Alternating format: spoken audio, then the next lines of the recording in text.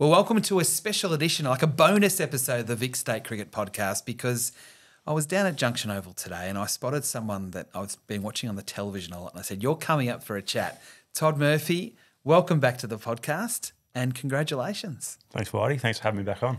How long have you been back in the country for, firstly? Got back in last Wednesday, so been here for 4 or 5 days now and settled in nicely. It was nice to come home. Do you have to pinch yourself with what's happened over the last couple of months? Yeah, for sure. I think it's probably beyond my wildest dreams, sort of how fast it's happened and what's sort of taken place. I think it's really nice to be able to get back to Melbourne now and sort of reflect on it. I think while you're over there, you're quite caught up in sort of you've got a job to do and you want to make sure you're performing the best you can, and you're sort of caught up in that. But I think it's been nice over the last few days being home to sort of reflect on what's happened and what it can potentially mean for me going forward. And it's sort of the sacrifices that have been put in to this point, sort of all worth it. And look back and reflect really fondly on what's just happened. Are you proud of yourself? Yeah, definitely. I think I never expected myself this early on to sort of say that I'm a Test cricketer. So I am proud of myself, and I suppose it's just a reflection of a lot of hard work that sort of has been put in over years previous. So to get the opportunity to play for Australia, which is something that as a mad cricket lover growing up, it's all I've sort of ever wanted to do. So for that to be a reality now, I'm super stoked with it, and still pinch myself. What was the best part? I think I had two highlights.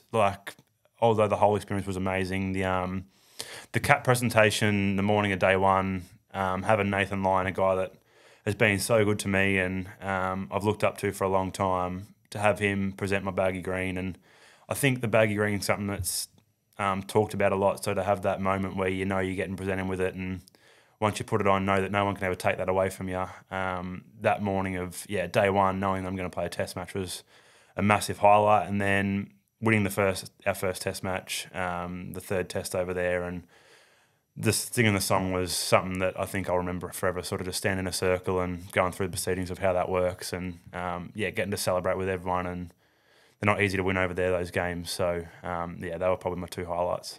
I'll get back to more experience of India, but then coming back and seeing family and friends for the first time, and everyone being so excited for you.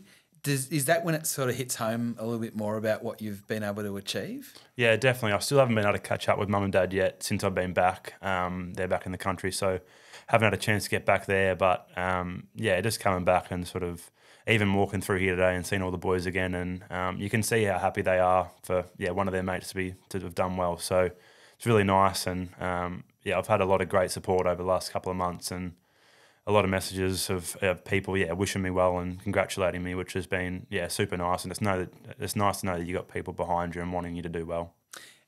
Are you a different cricketer coming back? A different person coming back? No, I don't think so. I don't think different cricketer, or maybe the only thing you sort of, I suppose, you just take belief from it to know that what I'm doing, it can work, and just keep believing and trusting in that, and knowing that the work I'm putting in, the rewards you can get from that is, definitely worth it. But as far as a person goes, no, I'm definitely not a different person. And going over there, I didn't expect to play 4 Tests, but playing 4 Tests hasn't changed anything. And I still love coming back to Melbourne and just doing my own thing, and sliding back into normal life. And definitely haven't changed from that point of view. You might struggle going back into normal life now. You're an Australian Test cricketer. Okay, let's go back to that first Test match and the 7 wickets and the excitement that.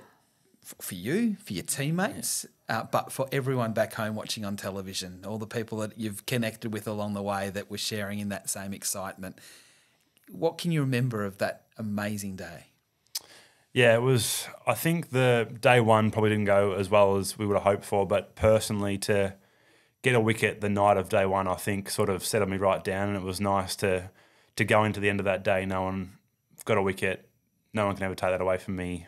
Slept a bit better than I did the night before, and then coming back the next day, it was just great fun. And I think playing on that wicket where it was spinning quite big and there was only 2 of us playing, it was sort of, you knew that you were going to get a lot of opportunity across the course of the day to bowl and compete. So it was one of those ones that you're always you feel like you're in the game because there's enough happening, and then to get some rewards. And the DRS for my 5th wicket, when that come up, pitching in line, hitting in line and then hitting the stumps. Like that's probably the best like feeling I've had on a cricket field, really. So like that was amazing, and even to be able to share that with the boys, and you could see how happy they were for me. It was so good as well. And then getting my phone back that night and sort of seeing all the messages from back home was you just pinch yourself and go, that's just happened, and how amazing it was.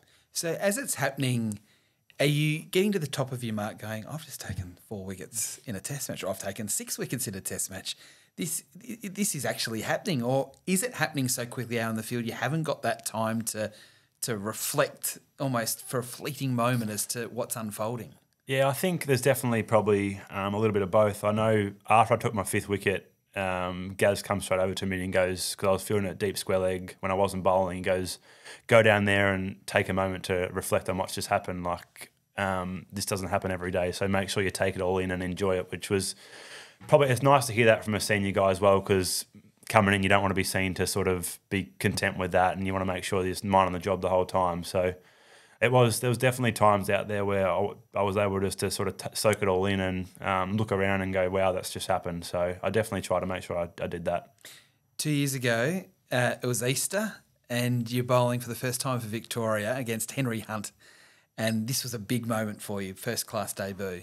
2 years later, you're staying at the top of your mark about to bowl to Virat Kohli. Things can happen pretty quickly in life. Yeah, it's been a bit of it's a crazy journey, I suppose. It's sort of been just one thing's happened after another, and it's sort of hard at times to I suppose realise what's come of it. So look back 2 years ago, that doesn't feel like long ago at all. No. And even my journey sort of last year, I only played the one Shield game, and I felt like I was still making like good improvements in my game at St Kilda, building some confidence there. So it's amazing, I suppose, how fast things can change. And at times you might feel like you're not close at all, but then it only takes a couple of things to go your way and you can be right in the mix. What was it like? I know you got Virat Kohli out quite a few times, but there's also the likes of Pujara in that side, and I mean the list goes on. What was that experience like? Did you get nervous bowling to them, or the plans?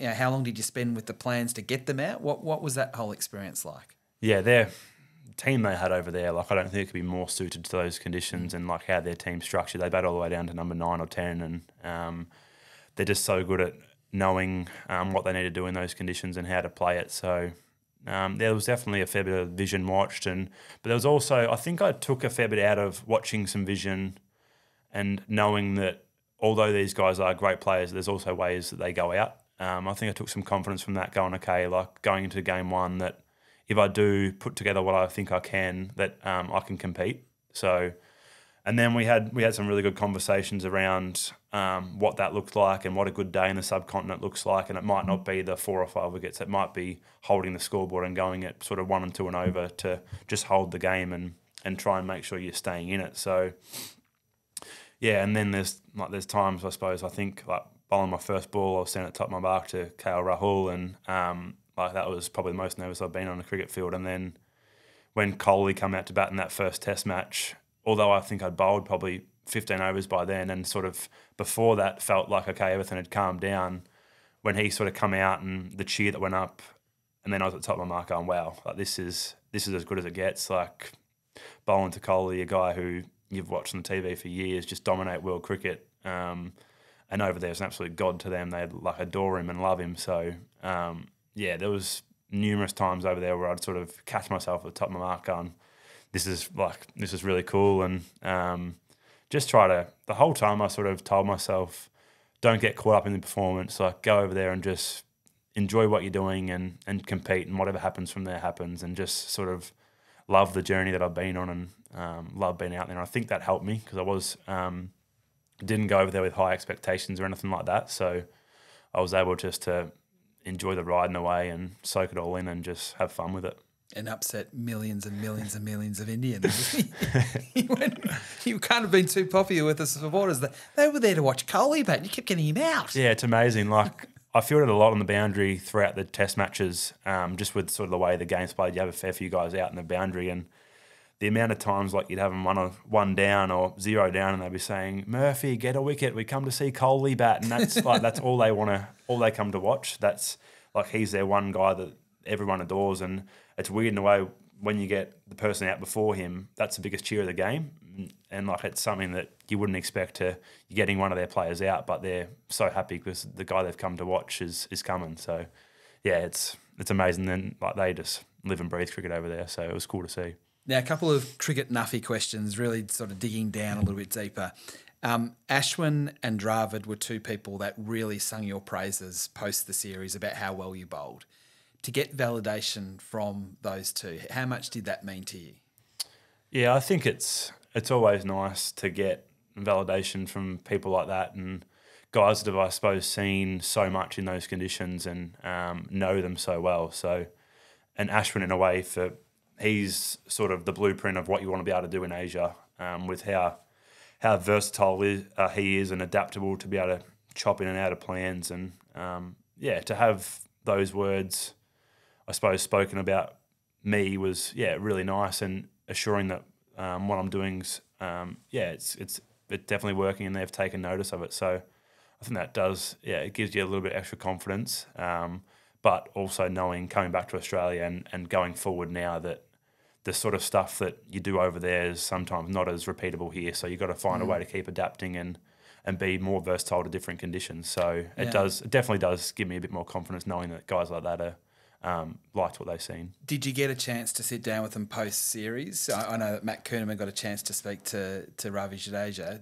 about how you went or ways to improve. Did you get that opportunity? No, I didn't speak to Ashwin. He was a bit caught up after the game sort of with some presentation stuff and that, so I didn't get the chance you out-bowled him as well, so it's naturally probably wouldn't have speak to you. I didn't get the chance to speak to him, but I think looking forward, we still play them in the World Test Championship final, so hopefully there is a time at some stage where, and even if it is like Rahul Dravid, something like that, from a batting point of view, it'd be nice to have a conversation with some of those guys and just see where what they see and if they've got anything for me. But it's one of those ones that the more conversations you can have with people like that, the better and well-rounded you'll be.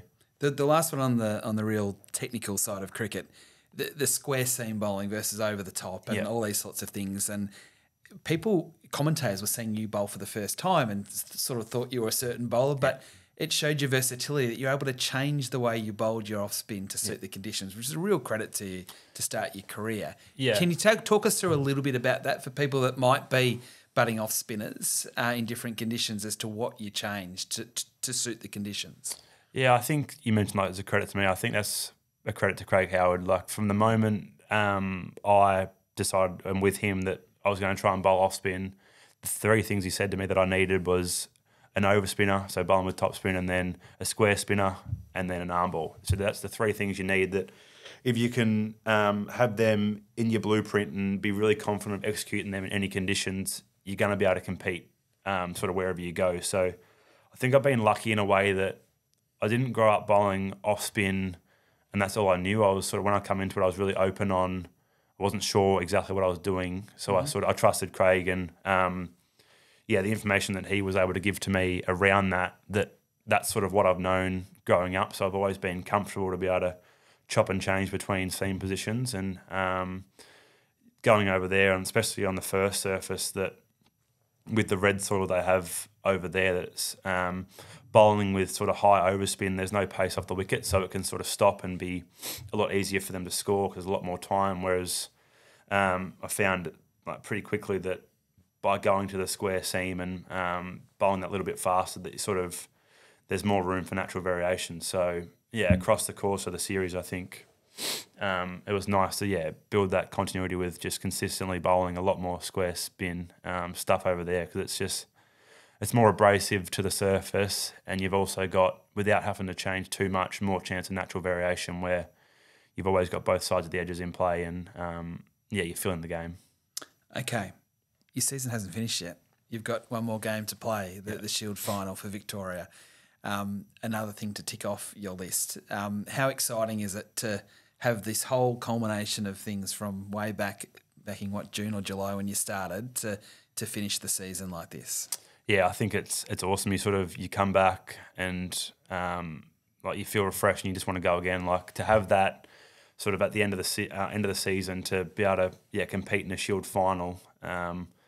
and like just being able to watch the way the boys have gone about it for the last month and a half, it's been outstanding. You can just see how everyone's enjoying their cricket and how confident everyone is in each other. So I think there's a high confidence in the group, and for me coming back in, it's really exciting for me as well, and like I can't wait to be a part of it, to go over there, and I think it shapes up to be a really good game. So if you told me at the start of the year that like we'd be playing in a Shield final, that's something that everyone here is jumping at. So it's what you set out to do at the start of the season, and for us to be going over there and getting another chance to do it after last year is a credit to everyone here.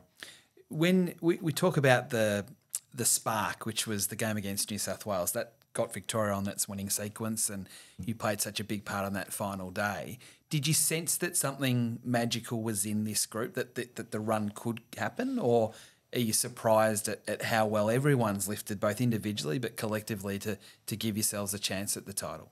No, I think definitely at the time, like you trust and you believe that we could, if things went well, we could get on a roll. And I think you look back to the start of the season, we played Sackers to start with, and probably with a better team in round one, they held on for a draw and played the Whackers out here, have a draw. So we were playing some pretty good cricket just without results going our way. And then really nice, I think, to get that win pre-BBL, to go into that break with a bit of confidence. And then I think coming back, it's sort of everyone's, you can see it from afar that the boys are just growing in confidence and believing that what they're doing can work and hold up. So I think it was definitely the making was there in the group, and we've got a great mix of senior guys with Harry and Deanie up the top, and then Barrel in the bowling, and then you got Shorty through the middle, who's sort of in the middle age bracket, and then you got the young guys that are just growing sort of the whole time they're playing with like Ferg and Pez and Callaway. So there's the makings of a really good side there, and guys I think are just trying to like make sure they're playing for each other and trying to do everything they can to help the team out. So it's been awesome to watch. And one person you're going to get to do it with is Peter Hanscom, who was a travelling companion of yours over the last couple of months. Was it extra special to share that with a St Kilda teammate, a Victorian teammate, your test debut, and to have the success you had with him over there? Because he did well himself individually. What was that like? And did that make your job easier, having someone that knew you so well out there on the field of battle with you? Yeah, definitely. I think, and you look back to the first test with Scotty playing as well, that to have sort of two guys that I'd played a bit of cricket with and was comfortable around, to have them out there with me for the whole time, and Pete being my captain here, like you've been able to build a relationship with him, and he was awesome throughout that whole tour of recognising, I suppose, moments where if you could see I was a touch nervous or whatever it was, that he was able to come up to me and just a calming influence and a bit of experience, and just sort of put his arm around me and just have some chats and just keep saying, like, just trust what you're doing, mate, and if you've got a different plan in mind, like, be open to it and all that. So it was so good to be able to share that with him over there, and to see him go over there and be so trusting in what he believed in his own like method. I thought he was outstanding the whole series, and it's a credit to him because he's worked really hard, I think, in the background of Australian cricket here at Victoria, and he's been successful over the last couple of years. So to get another chance for him to go back into the Australian side and show everyone how good he was awesome to see, and he did really well. Where's your baggy green? It's at home at the moment, so you get a bag that comes with a baggy green that they've taken that away from me at the moment to embroider my initials on, so it's a bit bare at the moment. I'm a bit nervous with it, but it's in a safe place, and I'll make sure it stays that way. Fantastic, Todd. Look, it's great that you could share some of your experiences. As I said, we're all really excited in here with what you've achieved over the last couple of months. It's almost a bit surreal talking to you because we've just been watching you on TV every night for the last couple of months. But we're all really proud of you. Go well this week with the Shield final ahead, and hopefully you can bowl just as well as you did over in India. Thank you, Whitey. Appreciate that. Todd Murphy, a special edition of the Vic State Cricket Podcast. It's a bit of a celebration week, isn't it? Celebrating with our Victorian players playing for Australia and a Shield final this week. What a big week it is in Victorian cricket.